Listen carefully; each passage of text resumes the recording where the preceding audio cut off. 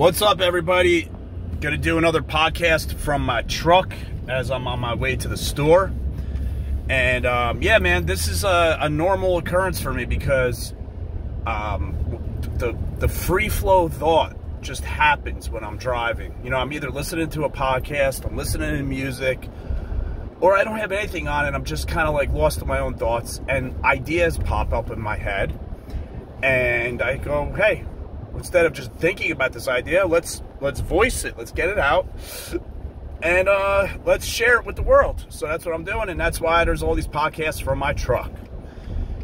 Before I talk about today's podcast, which is the dangers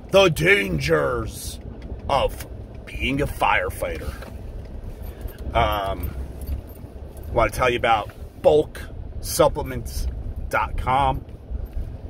Use the discount code SteelMaceFireman. Go to bulksupplements.com. Pick out a few of the items that you need, like your whey protein, your creatine, your vitamin D, your turmeric, your green matcha. Put it in the cart, and then you type in that discount code SteelMaceFireman.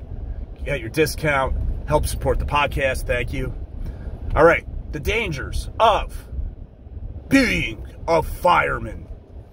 What do you think I'm about to talk about? You think I'm about to talk about getting lost in a hot, smoky building, running out of air? Do you think I'm going to talk about maybe building collapses, flashover,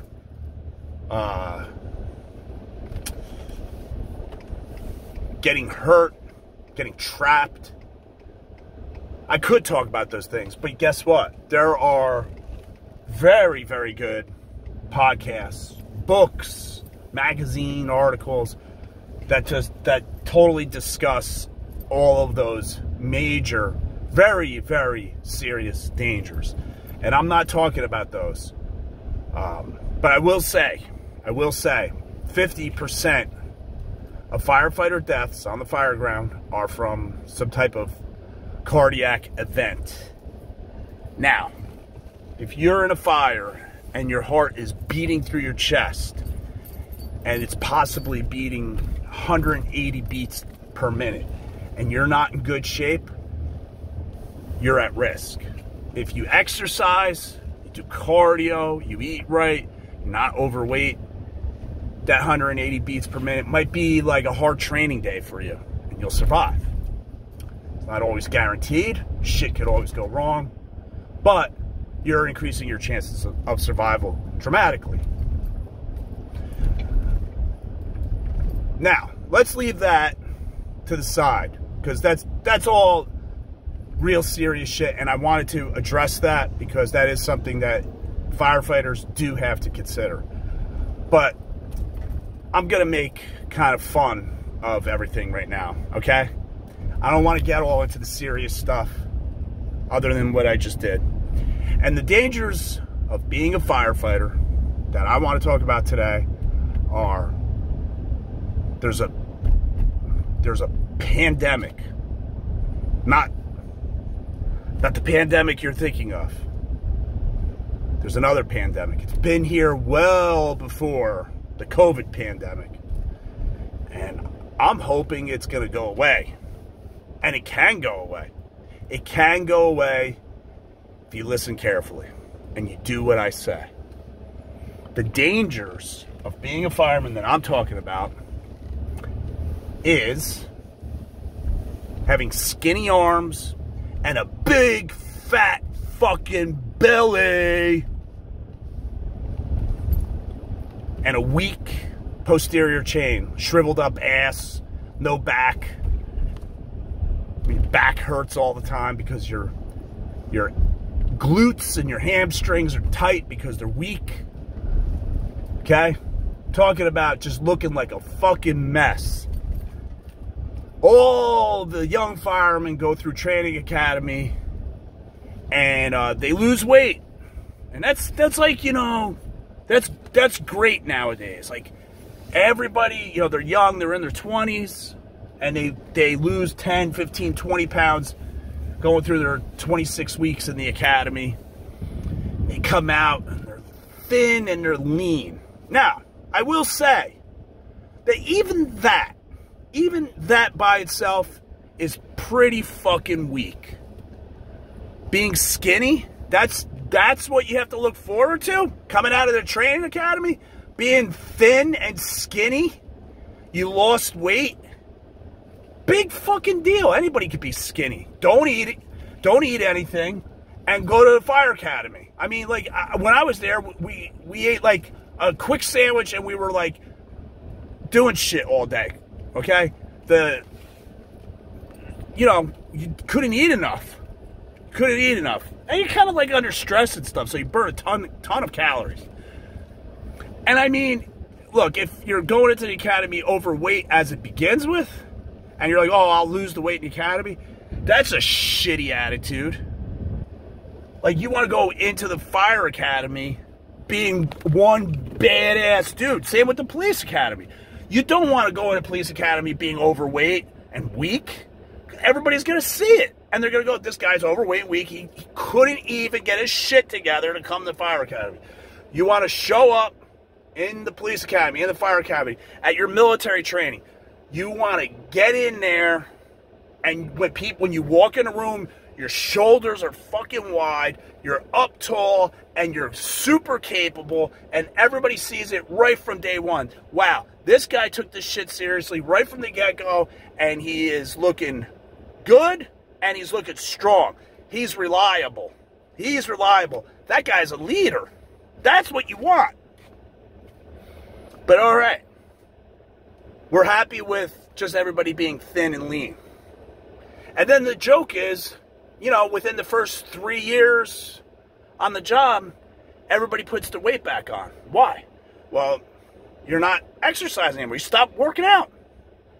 On top of that, you're living the shift work lifestyle now. So when you're on shift, right, firehouse meals, they're big, okay? We're eating snacks all day. I mean, I see guys drinking soda, real soda with sugar in it. Marron. It's crazy. They start smoking. They're eating tons of sandwiches with white bread, and they put on the weight, and then they keep putting it on. And the bellies keep getting bigger, and their arms get smaller, and their shoulders get real narrow. And you're like looking at somebody, and then you go, okay, they're a little out of shape, but then at a fire, they look like they're gonna die. And you're like, holy shit, this guy's like 10 years younger than me, 15 years younger than me. I'm sorry, but this shit has to be said. People in this country are afraid to be direct. They're afraid to say what needs to be said. The fire service ain't a joke. We wear American flags on our shoulders. We represent. We're wearing uniforms, okay? The population, the civilians, they expect something. They don't want to see a fat shit with skinny arms who can't even climb a ladder because he's winded. They want to see their expectation. They want to see those superheroes that they always thought we were. All right, we know we're not superheroes. Okay, we got to work together as a team, and when we do that, we can accomplish a lot. The fires do go out. So, the dangers of you morphing from being in shape to out of shape, to having those skinny arms and that big gut. 30-year-olds, 40-year-olds, 50-year-olds on the job. If you're on the job and you're not retired yet and you got a belly hanging over your belt, that is... it's stupid. It's stupid. All right? Why do you want to look that way? Why? I don't understand it. And the reality is you don't. You don't want to look that way. But you're stuck. You're stuck in a rut. It's hard to get out of that rut once you're in there. It's hard to walk away from the cake and the pizza and the cigarettes. And it's hard to just go up to the racket early and just turn in and go to sleep rather than well, you know, we're going to get bells anyway. We're going to be running all night, so I'm just going to stay up and watch TV. Fuck all that. Take care of yourself, man. You only got one life to live. Take care of yourself. So, I'm going to wrap this up, guys. You know, I'm coming off all mean and nasty here, and you're probably mad at me for saying it. I know you are. You're mad at me because I'm saying what needs to be said, when you really should be mad at you. Okay? It's all accountability. It all starts with you. If you can't take care of yourself, you cannot take care of others. Listen to me say this again. If you can't simply take care of yourself, then how do you expect to take care of others? Firefighters, police, military, first responders in general, we are expected to take care of people. Okay? Their worst day. Their worst day. You know? We're supposed to be taking care of them. Not struggling with our own shit. We got a network. We got a network. All right? It's tight. You know, guys back each other up all the time. But where I see we are deficient is in the fitness department, the health department. Everything defaults to, you know, biscuits and gravy. Everything defaults to sitting around. Everything defaults to smoking the cigarettes and just not good, healthy behavior. And then the guys like me who speak up and say something because it's the truth, everybody rails against it. Heads brought. Who the fuck does this guy think he is? Does he think he's special? No, I don't think I'm special. I don't. That's why I take care of myself. Because I'm not special. Why should I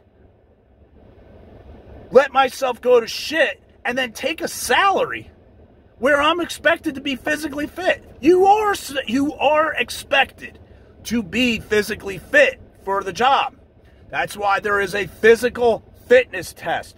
You don't go through a physical fitness test to get a job working at the shopping store or working for a desk job, do you? Oh, hey, James, we're gonna hire you.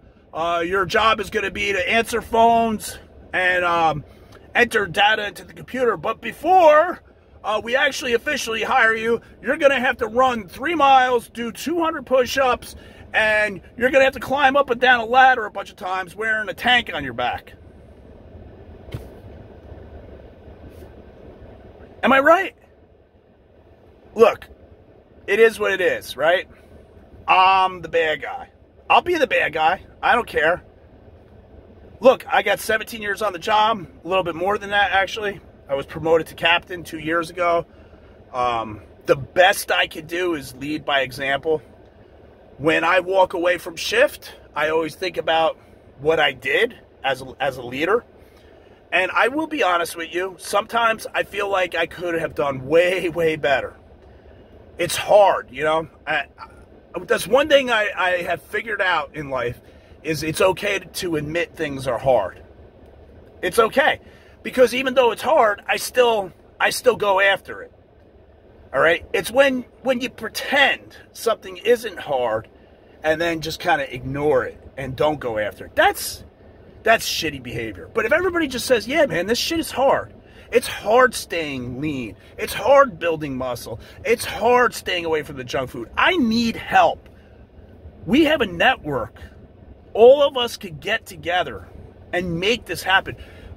You got 2 companies in a firehouse, 1 company in a firehouse, whatever. You got a group there. You make a plan, you know. The captain, he doesn't have to be the leader of that. You can make the junior guy the leader. Like, hey, you got 2 minutes on your job. Guess what? Your job is to lead us in being healthier. And he's gonna be like, me, I'm new. I get so much. Yeah, you're the new guy. You're gonna do all the research. You're gonna help us out, okay? And you're gonna help us stay accountable. You could do that. You can do that, and that's going to teach the young guy a little bit of responsibility, right? And it's going to make the group a tighter group. But listen to what I'm saying. So it sounds like a good plan, right? And you say, hey, Fred, did you do that at your firehouse? And the answer is no. How do you like that? I sound like a hypocrite, don't I? Well, I'm not going to make it up any excuses here as to why I haven't done that.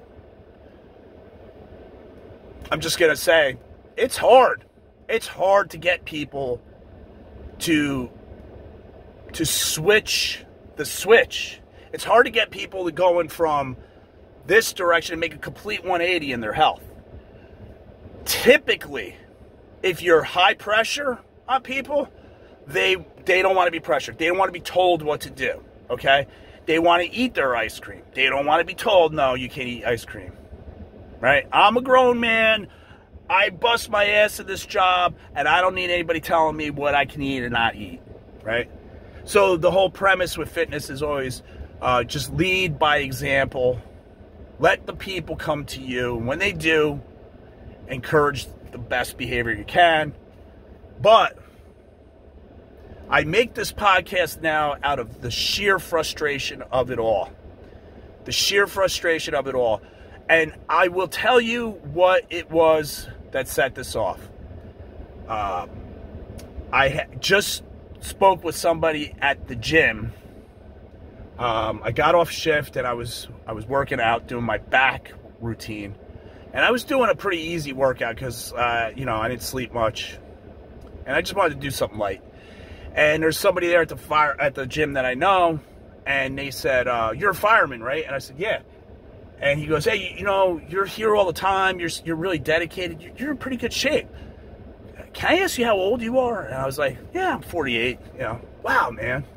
That's really good. Good for you, and thank you for your service. And I said, absolutely. It's my pleasure, and thank you for thanking me. It's good to hear. And then he goes, hey, I gotta say, you're a paid fireman, right? I said, yeah. He goes, I think these guys over here, they're like volunteers, so maybe it doesn't really matter. But, yo, man, they were fucking out of shape. They were all standing outside. They had big guts and little arms. That's where I got that from. So I said, well, hold on a second. We got that in the paid department just as much as the volunteer department. And I explained, look, we're a cross-section of society. We're just human beings, okay? We fall into bad habits like everybody else. Or I said, how many friends do you have that don't even work out? And they make fun of you all the time for it. And he was like, yeah, you're right. I have like a bunch of friends, and they come over for barbecues and stuff. That's what I see them. But when I say, hey, we're going to go for a hike or we're going to go work out, they don't want to go, right? So I was like, yeah, see, it's the same thing. And I said, and listen, I got to say another thing. The volunteers are the shit, all right? Just think about it. These guys and girls are volunteering to fight fires for nothing, okay? For nothing. And they're juggling a job or two and a family and everything like that. So, do not knock them. Do not knock them.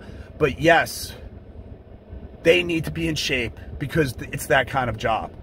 The whole idea is you don't want to die on the job. And you don't want to, if you go down in the fire, then that means everybody else there is going to have to go get you, putting everybody in danger. So you being out of shape is a danger to yourself and to those around you. It's that fucking simple. And I have to, I'm getting bold, I guess. I'm starting to get bold in my old age, in my years now. But you know what? When the truth is the truth, it's the truth. Don't hate the messenger. Hate the message, if you will. But still, it's the truth. And the truth is, leadership, the officers, the chiefs, the captains, the lieutenants, whatever, they're not fostering a atmosphere of health. They're not encouraging fitness. Yeah, there's gyms in the firehouse. Yeah, guys work out, but not all of them, okay? And I'm going to say, if you don't want to work out, you don't want to pick up a weight, you don't want to go for a walk, you don't want to go on a treadmill, I respect that too. Okay, because you actually don't need to do those things to be in shape. But if you're a fat fuck smoking cigarettes and you don't work out, that's fucked up. If you're not going to work out, don't smoke. If you're not going to work out, don't be fat. Just don't eat garbage food all the time. Be thin. All right? That's fine. You could be thin and be a firefighter. You don't need big muscles. You don't, because it's a team effort. The ladders go up, the lines get stretched, the holes in the roofs get cut. Thin, wiry, tough, sinewy guys are just as badass. And in fact, there is a running joke that the muscle-head firemen are always the ones that gas out first. It's those thin, wiry guys that just seem to be like unbreakable. And I'm kind of like thinking, if you're that way, that's great. It works for the job. And I'm not a big jacked up musclehead myself. I'm 6 foot at 200 pounds, lean. Okay, I've been thinner back in the past, and I've put on muscle, and I really enjoy having the muscle, but I still feel like I'm that thin, sinewy guy underneath too. And look, I don't think I'm anybody special. I really don't. I gas out at fires. I get tired. The tank gets heavy. You're uncomfortable the whole time. Really uncomfortable. And you got to get used to that. And it's a lot. So, it's hard. Everything is hard, and I get it. And I don't high pressure people or anything like that. And this podcast is a message to anyone who wants to change their life. If you're somebody just approaching the job, you're maybe going to be going into the academy. What I said before, listen to what I'm saying. Start working out and get in shape before you go in the academy. Come in and let those guys know you're no joke. Don't wait till you get in there to eke through and maybe I'll lose the weight in the academy. And then stay committed, man. You don't have to say, oh, for the rest of my career, I'm going to be thin and strong and blah, blah, blah. But don't let yourself go in the first 3 years, first 2 years. Maybe set the bar a little higher. Like, I'm going to stay thin, ripped, and healthy for, at minimum, the first 5 years on the job. And then, from there, when you hit the 5 years, you better say, okay, another 5 years. Just another 5 years. And then you're almost there. Then you go another 5 years. All right. Halfway through. Maybe you back off. Now you're getting older. You want to eat some ice cream. Give yourself some slack. I don't know. But if you want to change, if you want to be a badass, it's okay. It's not ego. It's not ego to walk around like, hey, I'm a badass. That's what the job calls for. Men and women who are like waking up and saying, I am going to kick the living balls out of this day because I am a friggin' badass. Say that. Say that to yourself. Okay? Because you will believe it. We don't need pussies walking around like, I don't have an ego. Well, I'm a badass. Like, you're trying to be humble. We don't got time for that, man. This is firefighting. If you're going in the military, you really don't have time for that. People are going to be fucking sending bullets down the range at you. You want to project badass to your team, and you want the same from them. And you want to know you're a bunch of wolves, right? You don't want people that are just like content to be like, I'm nobody special. I'm nobody special. I'm humble. I don't have this big ego. Fuck that. Ego it up, man. Let your ego fly. Nobody's really going to take it that seriously. Anyway, and you don't have to take it that seriously. But you send the right message to yourself and to the people around you. I am here to fuck shit up. I am here to dominate. You can count on me to be that guy. You want your captain to go, hey, Joe, you're the right guy for this job. Go fuck that up. Dude, your hairs will be standing up on the back of your neck. Like, wow, they think I'm that guy? They get that from me? Wow. Yeah, man. That's the truth. That's the real truth right there.